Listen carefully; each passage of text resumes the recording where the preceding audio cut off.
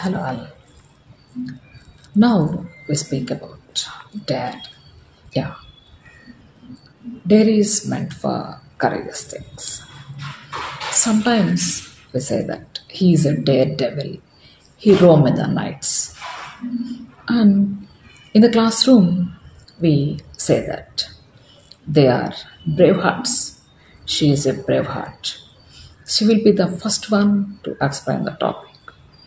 So this daredevil we use in negative sense and brave hearts is used in positive manner.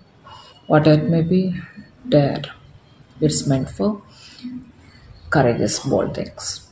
Okay, and we use generally in movies. How dare you? How dare are you?